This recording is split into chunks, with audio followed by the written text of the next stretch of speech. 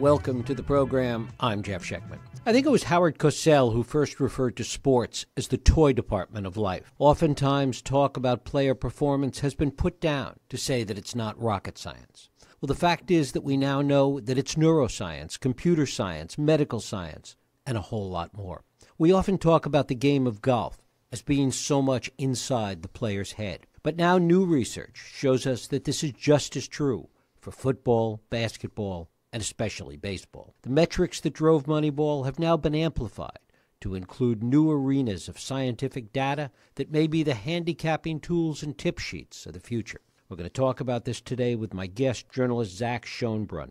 Zach Schonbrun has been a contributing writer for the New York Times since 2011. He's covered primarily sports and business. 6 of his articles have appeared on the newspaper's front page, and his work has also appeared in ESPN, the magazine, The Washington Post, Yahoo Sports, Vice, and many other publications. It is my pleasure to welcome Zach Schonbrun here to talk about his new book, The Performance Cortex, How Neuroscience is Redefining Athletic Genius. Zach, thanks so much for joining us. Thank you so much, Jeff. Well, what a lovely intro. Thank you. Well, thank you. I want to talk first about the new insights that we have and what some of this brain imaging is showing us, and whether or not, as we look at this imaging and we look at these insights and the neuroscience that goes along with it, whether these are things that show early on in an individual the ability to achieve peak performance, or are what are we seeing part of the experience that these athletes bring to it, the fact that they've been doing the same thing over and over and over again for so many years? Right. Well, I'll answer the second part of that question first. And there's no evidence yet that there's any brain that's been born to play sports. That's not to say that there isn't a brain for sports, but it just hasn't been shown yet. But there's plenty of evidence that the brain can change and augment and alter and transform throughout the course of your life, especially in childhood and adolescence. The brain has demonstrated a lot of plasticity in those periods, in much more fertile periods of your life, but also throughout adulthood. In response to training and experience, your brain regions that are put to the test in performance or in the tasks that you're trying to train, the brain regions do respond to that training that you're going through, and they change and transform. This is called neuroplasticity. And so what that means is that athletes obviously put in hours and hours and years of training to their craft. And so you would imagine that their brains, if you were to take them into a brain scanner and see what's going on, their regions that are responsible for their performance would reflect those changes differently than perhaps you or I in the scanner. And what's happening now is a neuroscience company, there's only one so far, and this is the one that I focused on in my book, but they're able to use a neuroimaging technique. It's called EEG, or electroencephalography, and they're able to see decision-making along a very short temporal time frame, the time that it takes for a fastball to reach home plate. We're talking milliseconds here, but they're able to pinpoint when decisions are made by a major league or professional hitter to swing or not swing at a pitch. And so this is where kind of that next wave of analytics in sports might be headed, is using quantification to not just to analyze performance on the field that we can all see, but actually what's happening inside the heads or underneath the helmets of baseball hitters. I guess the other part of that is the way in which it may relate to prospects in a particular sport.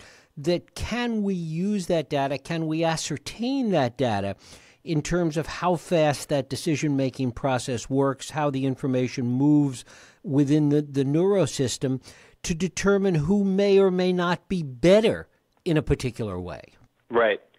Yeah, there are two avenues that teams, major league teams, are looking at possibly using this decision-making information. One is through training and improvement. Can we see that a guy is responding more quickly, perhaps to a fastball than a curveball, and then use that information to improve his ability to hit a curveball? It's just more information that a player can use to augment whatever training protocol he's going through, and perhaps get him better at decision-making at whatever pitch he needs to improve. But the other avenue that teams are looking, and I think is probably the most, has the most potential, is what you're talking about, scouting and screening for future players. And it requires a lot of data to be collected. It's going to take time because you need to get a lot of players through in order to develop perhaps a baseline for what it takes to be a major league hitter. And so if they're able to see that the 300 hitters are all responding to pitches between this window of 350 milliseconds to 300 milliseconds from home plate, then maybe you can use that information to potentially even rule out any prospects that they're scouting who don't fit into that window of decision-making. That might be a little harsh. I don't want to say they're going to completely rule out any prospect or assume that any prospect can't improve that decision-making ability, but at least they could use that information to better scout or assess, the decision-making of prospects and screen for future players. So I think it fits into this whole analytics environment that we are in sports, where there's just more and more information. We're quantifying things that we never thought we could quantify, and I think it gives teams just another tool, another piece of data to use to make better decisions about what players they might want to play. I guess areas where it also applies could actually transcend sports. If you think about it with respect to jet pilots, fighter pilots, even this story yesterday about this Southwest pilot that reacted so calmly and so quickly to lots of data and lots of information. Oh, for sure. Yeah, absolutely. You think of the military implications, being able to decide, when to pull the trigger and when not to pull the trigger, or for police or law enforcement, or for referees watching the game. There's so many. We often don't appreciate the decision making and the cognition of the referees being able to see and react to things happening so quickly. So yeah, there are tons of applications. Right now, it's still very nascent, the technology and the use of it. There's certain limitations. Motor research and the use of EEG is kind of limited in how much you can actually move around in the equipment, which is funny because, you are trying to conduct research on movement, but you can't actually move yourself too much. And so movement tends to corrupt the data. So what they do, at least with the baseball players, is they have them sitting wearing the cap on their heads as they're in front of a laptop screen and they're pushing a button at a laptop, as a simulated pitch is coming toward them. But I think as the technology improves and we start to perhaps get equipment that you can wear as you're moving about, or wear perhaps in a batting cage or in a cockpit of a plane or something like that, I think there's no question that the possibilities they seem pretty limitless to me, just in terms of the decision making that all of us make on an everyday basis. And I guess the extension of that is also how to improve upon those numbers, how to improve upon that data, whether it's by training, whether it's by the proverbial 10,000 hours of experience, or that maybe going forward there is yet another way that we don't yet know or understand to enhance these capabilities. Yeah, it could be, and I think it all comes through, it comes from a different understanding and an appreciation for the role that the brain plays in movement. I've been a sports journalist for my career. I've been a sports fan for even longer than that. And I think sports fans tend to be conditioned to think about athleticism strictly in terms of the physical, the speed, the quickness, the size of their biceps.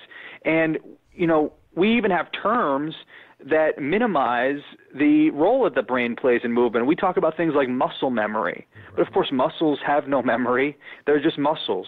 And so what we're talking about is the involvement of the brain in sending and organizing signals from your head through the rest of your body. And I think until there's a better appreciation and ultimately a better understanding of the way those signals work and the way that they are organized, I think it still could be a little. We're still a little bit limited in how much we can improve or know about what could be coming in terms of training and improvement. But I think that first step has to be a realization and a new appreciation for cognition and the role that the brain plays in performance. And the other area that relates to, muscle memory is just a phrase, but we're learning more and more about things like cellular memory that is definitely brain controlled, and that seems to be a part of this as well.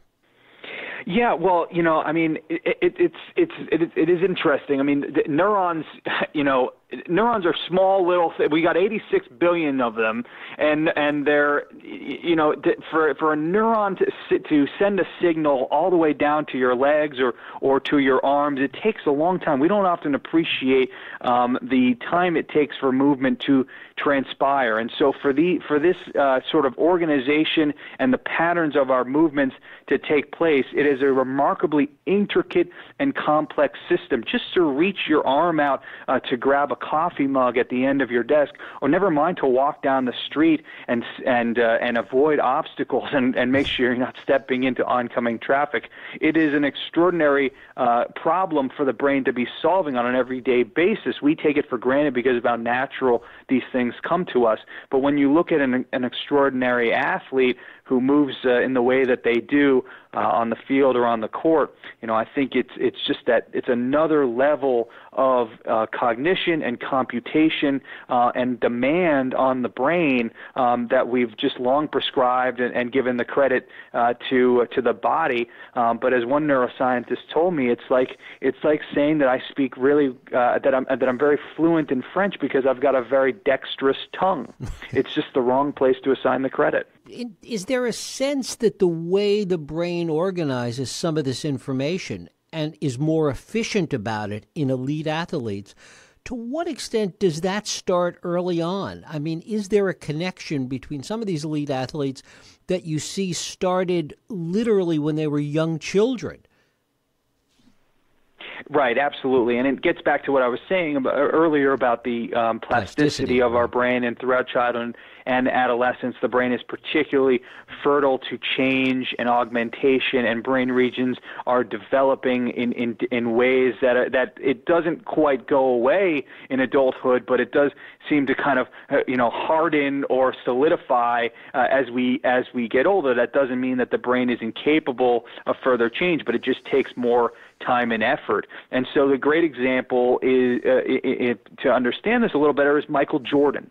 Okay, Michael Jordan was this world-class basketball player, but yet when he tried to play baseball for that one fateful year in 1994, he was terrible and much worse than we ever expected. And the reason is that he had played baseball as a kid and had been fairly good at baseball, but then he stopped and he obviously concentrated on his basketball playing, and when he tried to pick it up again, his brain's ability to pick that skill up again had effectively been lost. Now, if he had continued at baseball, it's hard to say that he would not have progressed and improved and gotten better. It just would have taken a lot more time than he expected and he was willing to put into it. So, Jordan's a great example of somebody who we think of a world-class athlete and the athleticism and Air Jordan, but for a sport like baseball, where it comes down to your decision-making, his brain didn't have the capability to be able to hit a pitch the way that we probably expected him to be able to. Talk about this as it relates to golf, a sport that I think everybody realizes is so much inside one's head as opposed to being, just the physical prowess. Right. Yeah, so golf is a bit different because it's more of a static sport as opposed to baseball, obviously, where you have to judge an incoming pitch at a high velocity and make a split-second decision. Golf is much more a game about structure and form and coordination and making sure that your muscles are aligned in the right place at the right time to be able to hit the ball in the direction that you wanted. But that idea that hitters spend so much time building that quote-unquote muscle memory, what it effectively does is it establishes a foundation for their movement, for their brain to be able to say, okay, we have the movement down to be able to hit the ball, and now we can focus from this point on strategizing, on cognition, on thinking through what we're about to do rather than having to think through the motion of the swing. A novice, as we're just picking up the game, we're thinking about our swing, we're thinking about our form, our technique, and that effectively it limits our ability to actually perform the action. It involves brain regions that otherwise would not be involved if we were an expert. Experts are able to quiet those thinking through the motions regions of the brain that might be involved, and they're otherwise activating regions that are involved in strategizing and thinking about their next shot and focusing on what exactly it takes to excel at that hole. And so it's just kind of, you're delving into a bit of the psychology there. I think it is a bit blurry when you're talking about what's neuroscience and what's psychology. I think all of these things are interrelated, but golf and baseball are two very different problems for the brain to try and master. Mm-hmm. Talk a little bit about the two guys that you write a lot about in their company that really is at the cutting edge of all of this. Yeah. So I discovered them. Well, actually, I should give proper credit to my wife. My wife was the one who discovered them, reading a little blurb about them in an alumni magazine. And at the time, they were neuroscience students, doctoral students at Columbia University, and they were doing research into decision making in hitters. And they had started this company called DeCervo, based here in New York, and they were starting to use that information to better inform major league teams about what it takes to decide on an incoming pitch. And they were using a neuroimaging device, the EEG, and they're the only company today still that is using EEG with professional athletes. And what that could tell them is it could delineate the millisecond that a hitter decides to swing or not swing at a pitch. And of course, we can always tell when a hitter decides to swing at a pitch because he moves, he swings, right? But we never had information about when a hitter actively decided not to swing. It's the same type of decision. It's still the same neural activation. It's just a different motor output. And so it revealed to major league teams this new area of mental analytics and this opportunity to figure out, what is the decision making that these hitters are making. And so they've been working with major league teams for 3 or 4 years now, and I've been following them every step of the way. How much of a difference, if at all, has it made in terms of assessing players and understanding what they're capable of? Yeah, so it's a little hard to say. It's still very nascent and early on in this understanding. I think there's a healthy curiosity from teams at this point. DeCervo has spoken with, or at least corresponded with 28 of the 30 teams. There's plenty of interest, and they have signed consulting agreements with about 10 of them so far, including a team in Korea. And it's still very early, and more, as I was saying earlier, a lot more data needs to be collected. They need to put more players through this scanning device. The limitation here and the burden that DeCervo has been up against is that it's a fairly rigorous scientific approach. At least that's what they've tried to make it as rigorous and valid as possible. And so it's about a 40-minute assessment of just wearing an EEG head cap and sitting at a laptop and tapping your finger and not being able to move too much. And you can imagine, 18-year-old baseball prospects, they don't want to do that too often. And teams are very wary about burdening their players from overburdening their players with all this extracurricular stuff, especially if it's not clear yet what benefit they're going to get out of it. I think down the road they are going to be able to get a great amount of benefit out of it, but it still takes time for them to be fully convinced about that stuff. So, it's a bit of a catch-22 there. You need to have a lot of players signed up, but at the same time, teams don't want to put so many players through until they're convinced that the technology works. But, from my standpoint, I'm convinced that this sort of technology, this technique, and neuroscience in general is going to be the future and be incorporated much more in sports as we move forward. How much are things like vision being incorporated? I mean, that's part of the whole neurosystem and through the optic nerves, but that's an important part of it, particularly in something like baseball. How much is that taken into account? How much data is there to really define that at this point? Yeah, I mean, decision is of course important. What they've found is really that most baseball players have excellent vision. I mean, you kind of there's sort of a baseline for the type of vision that you need to have in order to be a Major League Baseball player, and so a lot of baseball players do have a great visual acuity. Certainly, there might be slight differences, and I think there is an effort to understand what those differences might be, but if you were to take across the board, I think you would see most baseball players fit in this range of about 2010 to 2012 visual acuity, and of course, not every baseball player is an all-star, and so figuring out there probably is something else going on that contributes to their success, right. and it certainly is not at least.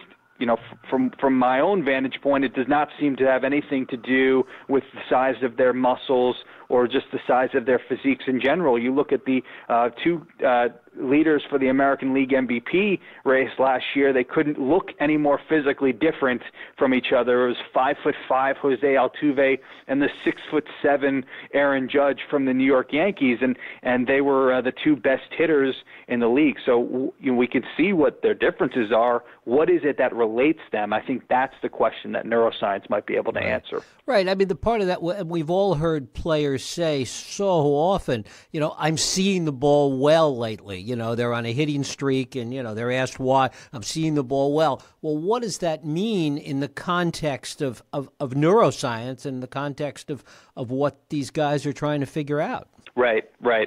Well, we often think about athletes in fast-moving sports like baseball or tennis as being reaction machines, just see ball, hit ball. But actually, that really couldn't be further from the truth. Our body systems, our motor system, doesn't work fast enough in order to respond just by the feedback of seeing an incoming pitch or an incoming tennis serve at 150 miles an hour and deciding then to swing. We have to use prediction and pick up on cues that experts have been very, very good at establishing over the course of their careers and all the practice and the time that they put into it. Oftentimes, these cues they're almost, I hate to say they're imperceptible because there's something that these experts are picking up on, but they would be imperceptible to you or I or a baseball fan. And it's actually something that triggers a motor activation in their brains that would be different than a layperson just watching the game from the sidelines. And I'll give you an amazing example. There was a study a few years ago out of Rome involving some professional basketball players for an Italian elite professional basketball league, and they took these players and they showed them a video of a guy shooting a free throw, and they stopped the clip as soon as the ball left the man's fingertips, and they focused just strictly on his hand movement and his arm movement, and they stopped the clip just as the moment the ball left his fingertips. And they asked the players to judge whether or not the ball went in the basket. And they also tested coaches, and they tested other retired players. They tested other journalists and fans or bloggers, people who watch basketball all the time. And they found demonstrably that the players that were actively involved in the game were much more accurate at guessing whether the ball went in the basket or not. And the reason they think is there's something about their perception of that image, the cues that they are picking up is in some ways triggering motor areas. In effect, they can simulate the feeling of their own ball leaving their own fingertips and judge whether or not they would feel like that ball is going to go in or not. And so this link between perception and action is much stronger than we often realize, and the more practice and energy and experience that we actively put into something, we are constantly strengthening that our ability to perceive. Well, what is the role, if any, of using things like video games and virtual reality as a way to push some of these theories and test them out? Yeah, well, brain gaming and cognitive training is obviously a growing industry, and one of the things that I liked about DeCervo, or at least that caught my eye about DeCervo, is they were very clear that they initially, when they got started, they were not a brain gaming company. They did not promise any performance enhancement or training benefits. They were simply saying, we can provide you information, you can choose to do with it what you want. And the kind of the reason that they decided to separate themselves that way is that there has been a lot of pushback in recent years against some of the cognitive training methods, like the Lumosities, who are actually fined for deceptive marketing and some of the things that they were advertising about what their games could offer. And what it comes down to is there's just no evidence, at least to this point, that you can play a video game in a sort of video game that might not have anything to do with what you're actually training. Let's say like a game like Tetris. A lot of these brain gaming companies like Lumosity, they'll give you a game like Tetris and they'll say this will improve your strategizing and your decision making and so on, but there's no evidence actually that transfers to your ability to improve on the field, and so some of that stuff can be very deceptive, but brain gaming, if you are actively playing something that it does correlate to the game that you're trying to master, whether it's a baseball game in which you're seeing an incoming pitch, or a football game where you're reading the screen, and this is where virtual reality, I think, can also have a big impact, because you are able to move with the simulation, and you're able to experience those things. Are much more there's much more movement fidelity is what you're looking for, and so in order to get any sort of benefit, you have to be in the environment, or at least simulating the environment that your brain is preparing to face. And so, avoid the games that are all about the Tetris and the quote-unquote strategizing. And if you're going to do any sort of video gaming or brain gaming, focus on those that are actually putting you in the scenario that you're trying to test. I mean, listen, we know the success of flight simulators and and things like that for preparing a pilot to experience what he's about to experience. For some reason, sports has been a little bit slower at producing these types of simulated games to practice.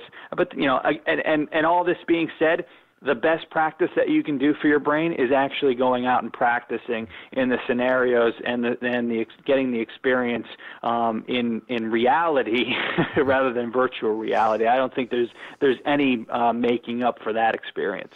And finally, Zach, talk a little bit about data and big data and the importance of these guys at DeCervo collecting more and more data, and how that will be a key to what happens in the future. Yeah. I mean, you never want to rush to any judgment, especially about a prospect or a future player without enough information, especially when you're talking about something as elemental as decision making. And I think it's going to take time. And the problem is that sports tends to be, especially professional sports, it tends to be an impatient industry. It's what can you do for me now, and can you help my team win now? And I think the issue there would be if God forbid if you tried to make an assessment about a player, about the baseline that it takes to be a professional hitter in the decision-making window that we were talking about earlier, and then throwing out any prospects that don't fit into that window, because it should be just another piece of information, another analytical method to perhaps analyze or screen for future players. I think that there's still a need for a lot more data, a lot more information to be collected about the brains of these hitters before we rush to any judgments about how good somebody is going to be based on their decision making alone. Zach Schonbrun. His book is The Performance Cortex, How Neuroscience is Redefining Athletic Genius. Zach, I thank you so much for spending time with us. Great to be here, Jeff. Thank you very much for having me. Thank you.